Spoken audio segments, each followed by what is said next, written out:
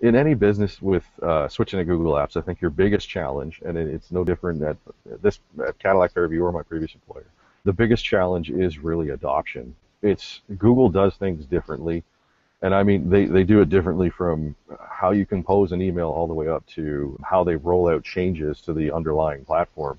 From an end user perspective, it's a new experience to them, whether they were using Lotus Notes, Exchange on Outlook, or anything like that. I mean, email was email. It kind of worked a certain way. There was no threaded conversations. That stuff is sort of switching in that market, but I think the Google was kind of the driving force behind the adoption of that kind of thing.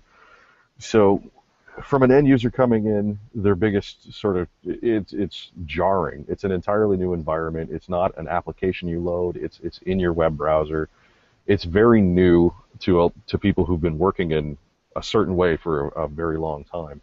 The flip side of that is the younger generation coming in, and the schools are great at this, especially when apps for education is free. The younger generation coming into a company, they pick this stuff up right away. There's no learning curve for them. They just jump right in. They already know what to do.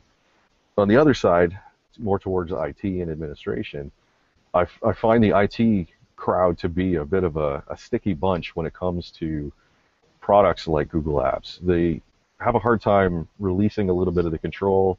They have they're usually the last people to adopt things like Google Drive, just because the IT industry is very systematic, and people do things the way that they do them because they've always done them that way. They do love their new technology, but switching their practices is really tricky.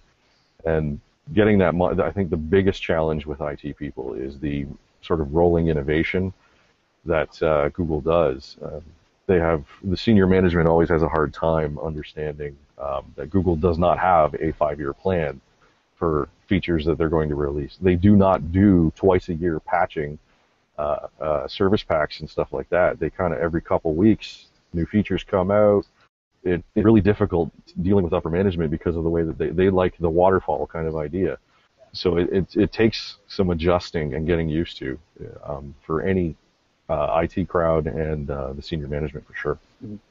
So how have you guys managed the whole, with the management side like that, the rapid release, scheduled release setup with new features when they come out? I guess my biggest piece of advice is never miss a roadmap session if Google's going to offer it to you. I mean, 9 out of 10 times, they'll give you 100 items, and I'd say 90 of them probably slide a little bit from what they're actually telling you is the timeline. Nothing against Google. It's the way they work. It takes a little bit of getting used to. You need to know what's coming down the pipe from Google. Only experience is going to kind of get you to the point where you can really read which of the features Google's thinking about are ones that you're actually going to see in the near future and which ones are actually going to take a decent amount of time. And then you have to sort of manage upwards with your internal management, just saying, we're going to have to sit on this for a while and just stick it out, whereas other times you can't actually, you can gain the confidence to say things like, well, this feature that Google's got is around the corner.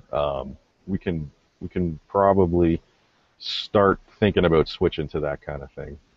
It does take a little experience to kind of be able to read the roadmaps or interpret the roadmaps to be able to deal with management. Awesome. Thanks, Andy.